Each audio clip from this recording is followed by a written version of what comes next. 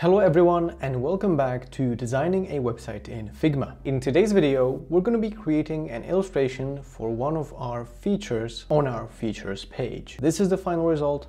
Let's get into it. So here I have a screenshot, a product photo of the iPhone 14 Pro Max with the new dynamic island on the top right here, and we are going to take this image and recreate it from scratch using simple shapes. We are not going to be creating something totally photorealistic, but basically we're gonna try and create something like a sophisticated icon or an illustration from scratch here in Figma. So what I'm gonna do, I'm going to select this image and then I'm going to reduce the opacity to about 50, right? So we want to make this really transparent, and then I'm going to select this image and lock it. You can also lock the image by pressing Command-Shift-L or clicking this icon in the layers panel. How do we break this down?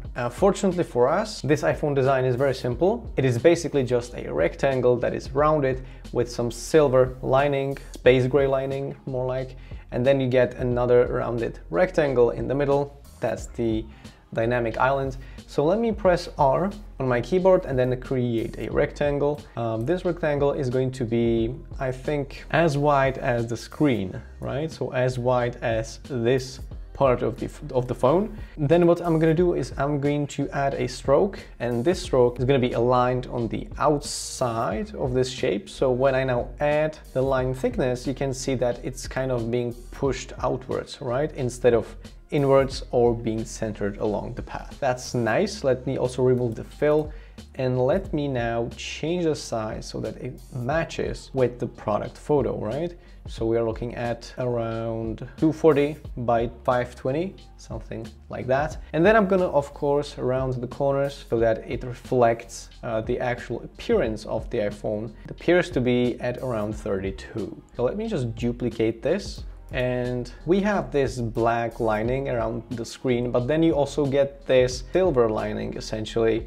So the way I'm gonna create this silver lining is basically duplicating this rectangle, right? So there's another one on top of our original one. I'm going to change the stroke color to red just so that you can see the difference. And then I'm going to move that below our original rectangle. Right? And if I now increase with all these identical settings, I now increase the width of the stroke, you can see how we are basically applying a stroke on top of our stroke, which is not really the case, but it appears to be the case, right? So let me now change this to like light gray, something like that. And let's just duplicate this over here and let's look at it from with a little bit of dark background, I think. So notice how with just two simple tweaks, just basically by two simple lines, this actually starts to resemble the original iPhone. Obviously, this is not going to be very complicated, right? So what I'm going to do, I think I'm going to use these, right? These two rectangles. Let me move them over here. I'm going to select the bottom one, so that's rectangle 25, and then I'm gonna change the solid color to linear, or actually radial. Let's experiment with a radial gradient. I'm gonna move the origin over here and then change the opacity of this. And let's just experiment with a few colors that we can add here, kind of create a look that where the edge actually appears to be silver, right? So we're gonna wanna experiment with shades of gray essentially. You're going to want to experiment with various darkness and position of these individual points. I think I like this. I think I like this. So this is what our gradient now looks like. I think that's nice. We could also modify this. And yeah, if I now exit, you can see how it's very subtle, but by adding this gradient, it's starting to look like an actual metallic silver lining around the iPhone. So I'm gonna now create this dynamic island thing. That's gonna be also very simple. So basically just a black rectangle, right? That's gonna be 21 pixels tall around that area, 70 in the width, and then it's gonna be, of course, fully rounded to match the shape. And yeah, it's really starting to come together, right? As I said, it's going to be probably very simple. The difficult part is going to be thinking of what we are actually going to put on the screen, right? So let me center this. Yep. And then I'm going to probably just add a few buttons, right? So what I'm going to do is, I think we have the volume control on the left and then the power button on the right. I have a slightly older model, so I hope that's still, well, slightly, that's relative. But I hope that's still applicable with this one. So as you can see, I'm creating a rectangle with a little bit of rounding on the left corners, right? So top left and bottom left are gonna have 2 in terms of corner radius. Then let's do this. I'm gonna select this silver rectangle right below on this side. Essentially, I'm gonna copy this and paste that on our new button, except, well, we're gonna have to do one small change, and that's I need to pass this gradient over onto our fill and not actually the stroke. So let me just select this silver lining directly. Let me move that, Command Shift O, and then it moves into the fill, right? So I can now copy this, and then select this button, turn off the stroke and paste that in as a fill, right? Maybe there's an easier way. If you know about an easier way for what I just did, let me know in the comments below. I'll be happy to learn more. Yeah, this looks like a button, or more like a circle wheel. I'm going to do the same for this one and this one. I think I'm gonna reduce how light and, just decrease the contrast, because it really looks like it's somehow rounded, and that's not intentional. So let me just make sure that it's darker only on the edges, essentially, right? So something like that. I edited all of these 3 at once. So I'm now gonna move that over here. I'm going to make sure it's positioned so that these edges are touching, essentially. And yeah, I think we could do, even instead of 3 pixels, 3 points wide, we could do 2, right? I think that looks better, more compact. And then I'm just gonna take this, duplicate it, flip it, and I'm going to have to adjust the size so that it matches the power button, right? I'm gonna change the corner rounding to 2, and then I'm gonna just move it over here so that we get the power button. And I think actually that we're good to go, right? I think we could even add these little lines, but I just think that's too much detail and not really that necessary. Why don't we consider this done? Why don't I also select the rectangle 25 and maybe increase the width of the stroke by 1? I think 9 works best. Yeah, 9 works best. So perfect, this is our iPhone. It's done, it's finished. I think we can remove the original image. I just have to search for that. Yeah, image 30, right click, unlock, and remove. Now I'm going to group this and I'm going to rename this to iPhone Mockup, right? It's not completely 100% realistic, but it's somewhat realistic, and I think that's just good enough for our purpose. So now we will be creating the image for this size. So let me just check what that size actually is. So that's 478 by 334. Let me duplicate this and let me actually create a fill around this. So Command Option G, create a frame around this. Command Option G, and then I'm going to rename this frame to second feature visual. All right, and I'm going to copy the attributes by selecting the rectangle directly within this frame, Command Option C, then selecting the frame, Command V, and removing the rectangle from within this frame. I am also going to add another fill into this frame, and it's going to be fully white, fully visible, 100%, so that we get the identical color with this, right? Next thing I'm going to do is select this iPhone mockup and put that inside of our second feature visual. As you can see, we get this, which we are going to turn off by checking clip content on the frame. And now you can kind of see how we get this phone mockup within the frame. We are going to have to think about the color of this because the silver lining is getting a bit lost. So we need to fix that. Let me think of a workaround. Why don't we, for example, add a shadow? Let's try that. So adding a shadow works, kind of works, but if we wanted to I think it would be better if we added another fill onto our frame. I'm going to copy the color from below and then turn this into a radial gradient. So radial, and I'm going to place it around right here. I'm also going to make sure that one thing is in place, and that's the actual iPhone background. So I'm going to create a rectangle that's going to be hidden behind the iPhone mockup, and it's going to have rounded corners, and then it's going to be white so that we actually can differentiate, right? So it's not transparent. So that's what we get now. Let's group these two. So selecting the rectangle and the iPhone mockup, Command G. And let's actually start creating the content for our phone, for our app, right? So let's just start typing,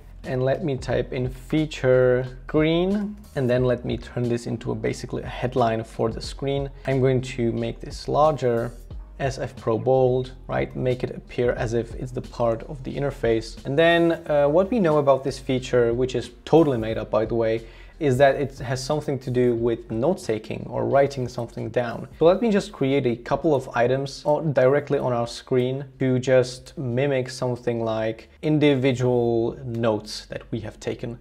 Right, I'm gonna also sample the color from our background right here, and I'm going to make sure we have like 3 of those, maybe more. Maybe let's reduce the height, experiment a little bit, reduce the spacing, reduce the corners. I think making this a little bit darker could work. So why don't we go to HSL with this and reduce the lightness and the saturation as well. Reduce the lightness and the saturation. Right, so this is gonna be one part of our featured illustration. Remember, we are just basically creating something like a placeholder, something like simple accompanying image. Let me also change the color of this headline to this color that we get on this icon so that it kind of matches brand wise. And let me also create a rectangle on top of this, which will essentially just be another like part of the app. Let me add some shadow, blur it, play around with the settings. I think this could work.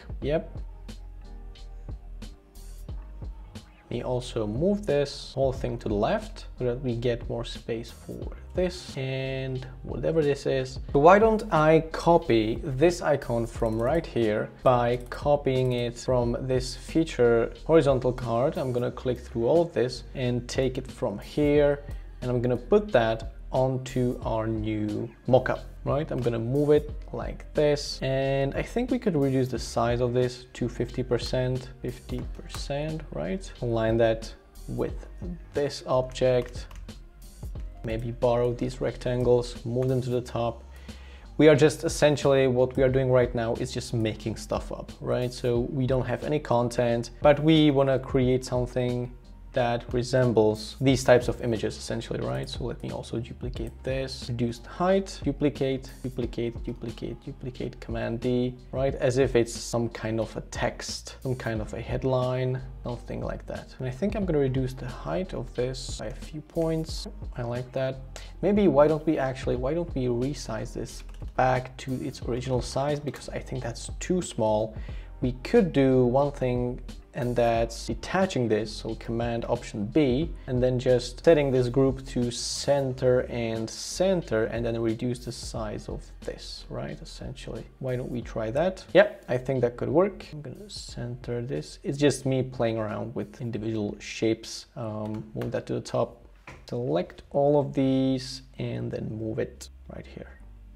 Maybe one headline is going to be primary, another one is going to be secondary. Let's try that. Let me group this against this, and I think this module is finished, meaning this card right here. I'm going to group this and just rename this to card. So yeah, this is essentially our starting point. This is just to have something, anything actually. Let me also add a few more lines of quote-unquote text right here. I'm gonna sample the color from here. Yep, rectangle like this. Move that actually outside of the card. So yeah, so it's directly here. Duplicate again, just so that we get 2 individual lines essentially, right? And one of them is gonna be more transparent. So this is what we get, basically. This is what we get.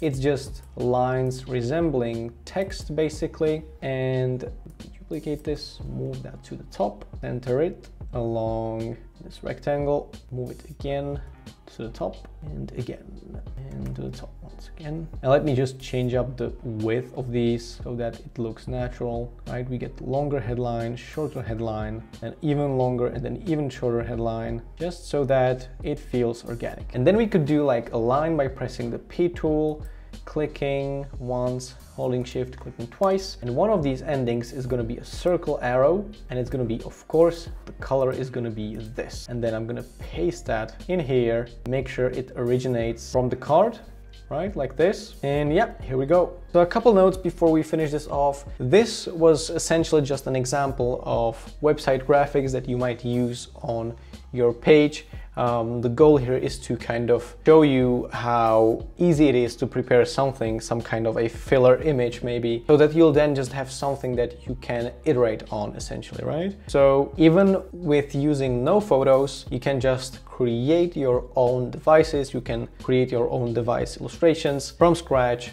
It's very easy, very quick. And yeah, to finalize this, I'm gonna just reduce the corner rounding of this to 0 actually, right? So 0. Selecting this, pressing Command-Shift-C, copy this as PNG because this is a component, right? And then I'm gonna paste this as a fill onto this rectangle, right? So this is what we get now. We get our features page that says discover our app. Let's actually go and launch the prototype. So this is the home page.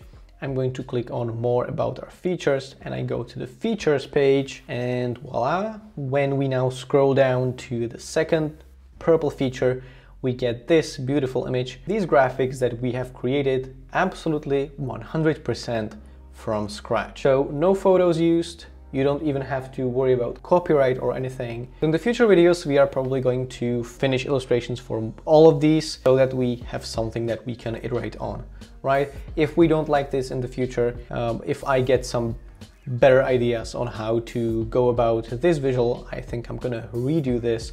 But for now, let's just go with this and see where this takes us. So thanks for watching. Leave a like if you found this video useful, and also check the link in the description where there is a playlist of videos where all these episodes are compiled, all episodes of designing a website in Figma. So go check them out if you want to learn more about web design in Figma. And thanks for tuning in, and I will see you in the next one.